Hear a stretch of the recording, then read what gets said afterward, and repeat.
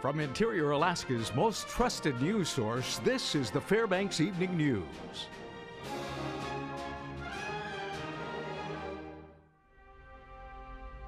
Good evening. Our top story this evening, a body was found this morning near the University of Alaska Fairbanks campus, according to Alaska State Troopers. That's right. After arriving on scene shortly after 10:30 a.m., they said a man's body was found by a passerby off a bike path that runs near the university. Troopers went on to say the manner of death is not yet clear and the investigation is continuing. University police responded initially and then called for trooper backup. Now, a section of the bike trail was closed down for most of the morning due to the investigation. The deceased man has yet to be identified. We got a call this morning about a body that was found next to the bike trail here. We're investigating as an unintended death right now. We're not releasing any details about the name of the subject. We have not notified next of kin, and at this point the investigation continues. Fairbanks Police and Fairbanks Fire Department are responding to the scene of another dead body found this afternoon. According to authorities on scene, the unidentified person was found on a bike path near the Steese Highway. Little detail was available as to the circumstances of the death, and neither the gender nor the identity of the person has been released. What we got going on down the bike path here off the Steese Highway is looks like a fatality. Somebody in the snowbank, looks like they've been there a while. Now the police department right now is investigating the scene right now, and the person is deceased. New developments in the murder trial for the May 2014 killing of 2 Alaska State Troopers. Nathaniel Kangas, the 19-year-old man accused of gunning down the officers inside his Tanana home, will be tried separately from his father, Arvin Kangas, who is also charged in connection with the killing. This morning, Superior Court Judge Paul Lyle made the ruling after both parties' lawyers agreed to separate the 2 cases. Arvin Kangas will be tried in Nenana this April on charges of tampering with physical evidence. The prosecution says this is a serious offense, as the elder Kangas is accused of moving the troopers' bodies and weapons after they'd been shot. His son Nathaniel's trial has been delayed until November due to what's been called the magnitude of the case. Another issue was security at the trial. Arvin's lawyer argued too many troopers infringed on his client's due process. He objects to revealing anything further about the security plan based on the officers' safety and the safety of the people in the courtroom, including the defendant. And I'm not going to require him to reveal anything more about the security plan than that. The Alaska House advanced a state operating budget just after midnight this morning following hours of debate. The bill passed 25-14. House Democrats made failed attempts to restore budget items such as provisions related to Medicaid expansion and funding for early childhood programs and the ferry system. The $5.4 billion budget represents nearly $274 million less in funds for agency operations than the current year. Lawmakers are grappling with how to downsize state government given projected multi-billion-dollar deficits amid low oil prices. The budget next goes to the Senate. I am going to push the green button, but we are not done. This budget will be coming back, and I'm going to be the first one to say it better come back even lower than it is now. And this budget just turns another corner, takes another step. Whether we did good or not, at the end of the day, we might disagree on the result. We might have different opinions from what we have today going down the road for what actually worked and what didn't. Lawyers say trial will be delayed for a Barrow couple accused of the murder of a Fairbanks man. 39-year-old Abraham Stein and his girlfriend, 31-year-old Dominique Vasquez, are accused of killing Wesley Lord at the extended stay hotel. Both appeared in Superior Court yesterday afternoon. According to prosecutors, over 360 pages of evidence have been collected, including items from a vehicle that was impounded by investigators. Court documents allege Vasquez told Stein that Lord had raped her at the hotel. Investigators say Stein beat the man while Vasquez covered his mouth so he could not be heard by other hotel guests. Okay, when we come back, even though there is snow on the ground, Alaska wildfire fighters are preparing for a potentially early fire season. Also, today at the Tanana Middle School, hair was flying all over the place as many were giving up their locks for a worthy cause. Stay with us.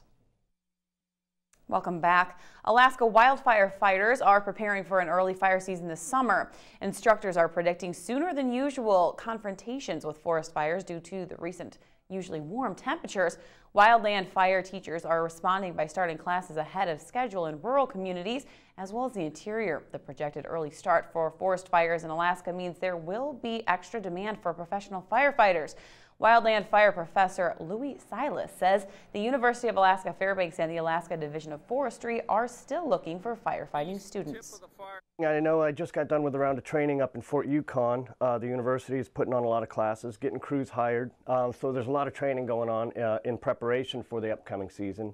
I believe crews are going to start working pretty soon, and so that all involves a lot of training. And so that's kind of what we've been doing too. We'll have more information about the early fire season and what it means for Alaska next week. An Eielson Air Force Base couple was rescued by Alaska State Troopers after getting stranded on a trip to Tolovana Hot Springs. According to a release, Daniel and Shelmary Shinsky had taken their snow machine to the hot springs at nearly 30 below zero. The couple became stuck about 6 miles from the trailhead and decided to attempt a walk to the cabins near the hot springs. They ended up taking shelter in an empty plastic water tank, but were not properly dressed for the extreme cold.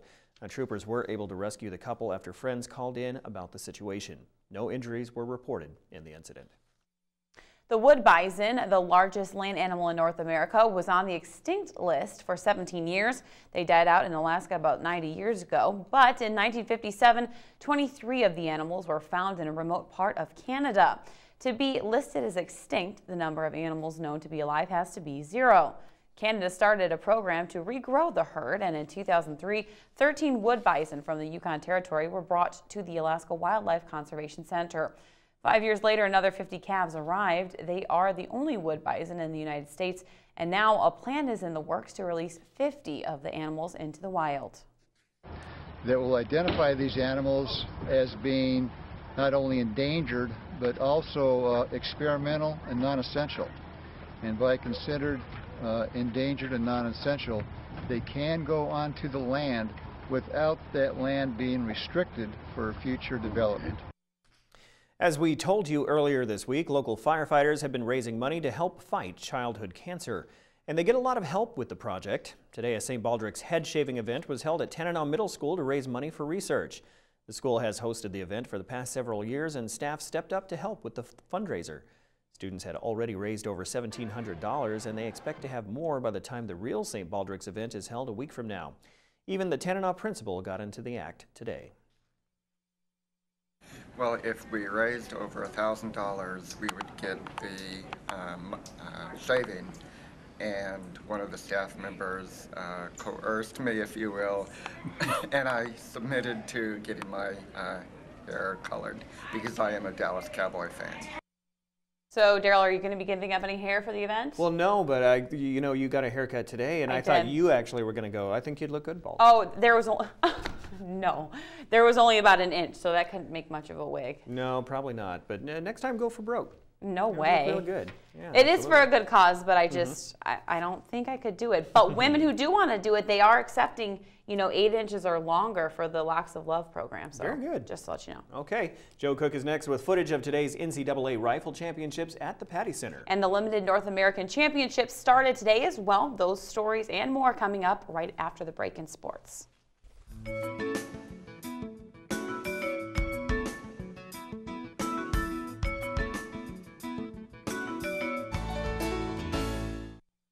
Welcome back, Interior Alaska. Joe Cook here to get your weekend started right with some Friday sports. Today, the Alaska Nanick Rifle Team started their quest for their 11th national title. Starting bright and early at 8 a.m., the Alaska Nanick shot in the small bore portion of the championships. While the Nooks and their opposition were shooting downstairs in E.F. Horton Rifle Range, fans and Nanick supporters enjoyed the first ever Fan Fest in the Patty Center. People tried their hand at shooting targets and wearing rifle gear. There were 4 relays of small bore. After 3 relays, Tim Cherry and Ryan Anderson are in the top 3. They both shot at least 585.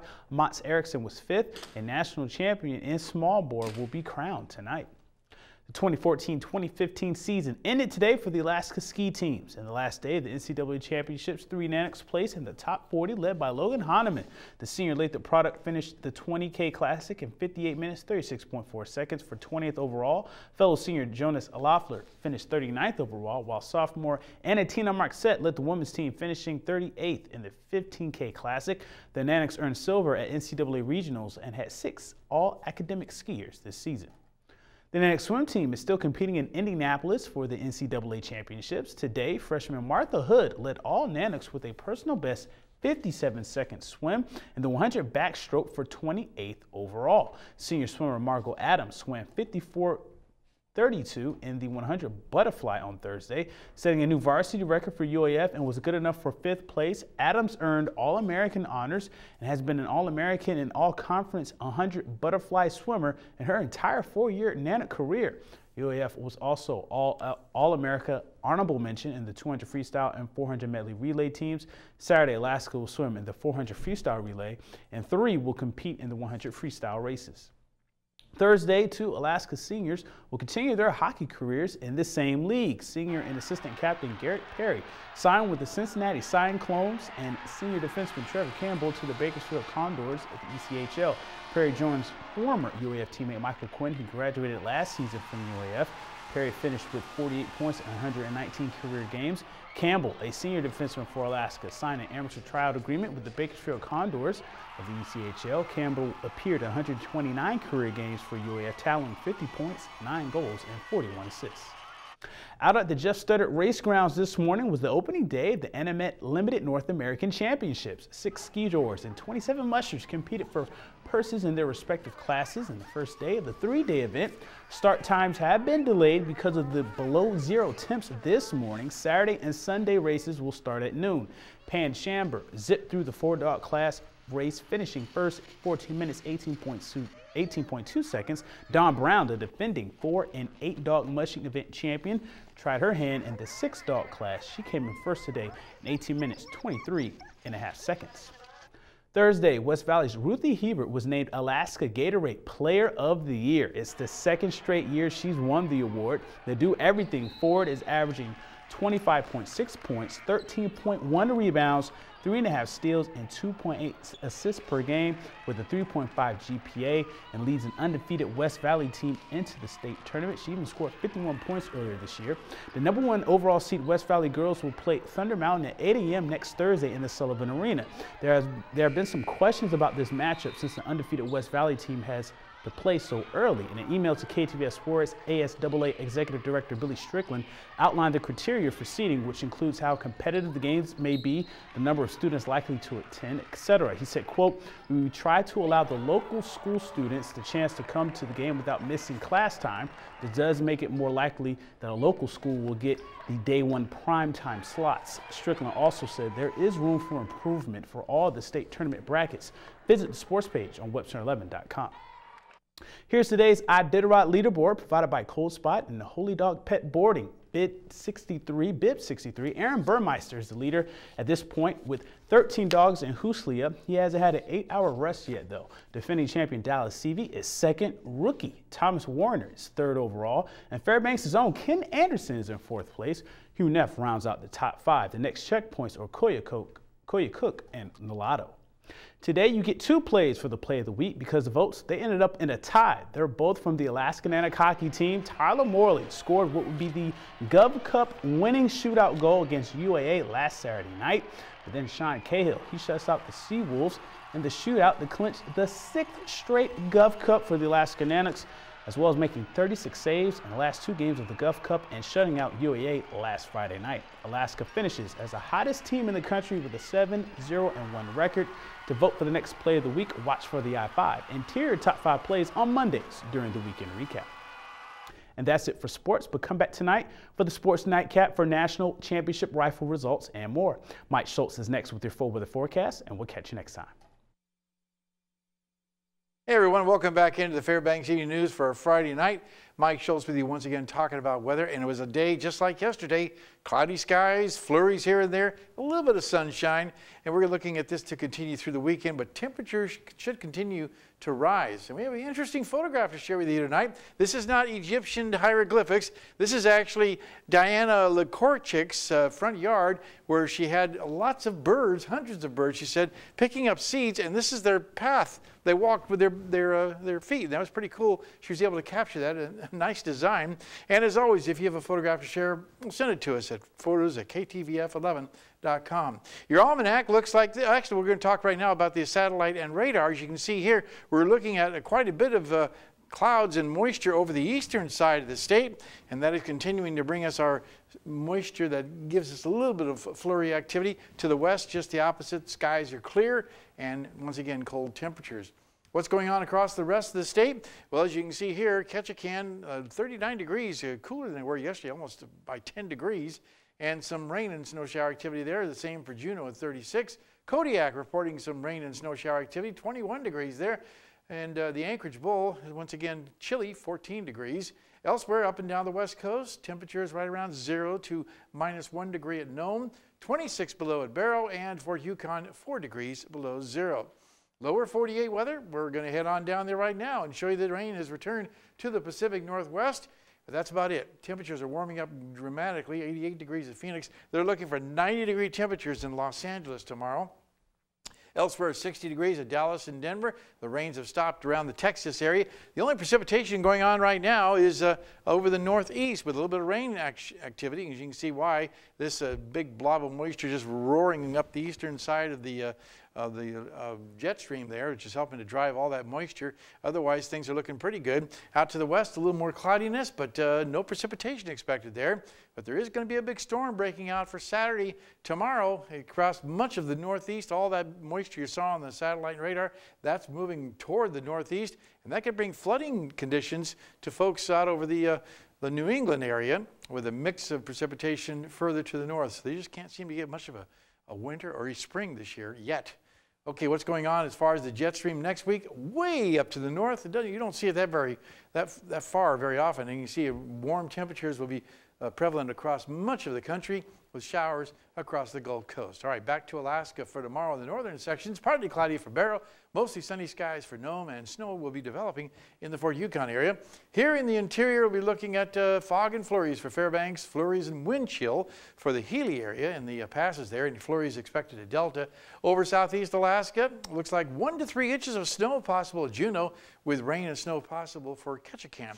And over the southwest part of the state, rain and snow for Cold Bay, mostly sunny in Bethel, and snow showers at Kodiak. And over the south central regions, if you're heading on down to the Anchorage area, sunny skies expected in Anchorage and Homer with breezy conditions and maybe a little snow in the Valdez region. Okay, it is a Friday night, which means it's time for our winter trails report. Frigid temperatures will limit outdoor activities, although the resorts will have their slopes open. You might want to call ahead just to be safe to see if they're open, but some of them are expecting to be. And temperatures will slowly warm to the teens above at the higher elevations. A little bit of inversion going on there. Your forecast for tonight, cloudy skies with flurries. Not as cold as last night, 25 degrees below 0. And as far as tomorrow's forecast, 3 degrees below with continued cloudy skies and more flurries. But here comes the good news. Look at the 5-day. As you can see, temperatures dramatically rising by Monday to the mid-20s and low 30s for Wednesday and Thursday of next week. Also, overnight lows will continue warming too. We're looking at temperatures coming back to where they should be for this time of year, and even warmer by next weekend when we get our first, well, actually get to the first day of spring, which I always like to say that. It has been cold. Yeah. Just cold, that's all I can say. That's the best way to describe it, but the streets are really slick too. Oh yeah. They're I've buffed. noticed that, yeah. But there wasn't that much wind to buff them out, I don't know. I don't know, it's just maybe the heat from the people spinning their tires at the intersection and stuff like that. And rear-ending people. Right. We're road experts here. Inside here. Exactly. Right. But that's good news that the warm weather's on the way. And but it's still not so warm that it's going to instantly melt things around town. So No, it should be a gradual warming. Good. So another good full couple of weeks of the ice park. That'd be great. Definitely. Yeah, very good. Okay, thank you, Mike. And that will wrap up this edition of the Fairbanks Evening News. We are glad you could join us. Tonight on NBC Nightly News, where in the world is Russian President Vladimir Putin? That's next with Lester Holt. Oh, is this a game? I'm going to say when Fine Vladimir Putin. He's one with the, never mind. He's not wearing the stripes, I can tell you that right now. So. Join us here 6 days a week at 6 and 11 or online anytime, webcenter11.com. And don't forget tomorrow, to watch the Interior's only news and sportscast at 6 o'clock. Yeah, well, Mike Fussell and Katie Looper from all of us right. here at the News Center. Have a good night. Good night.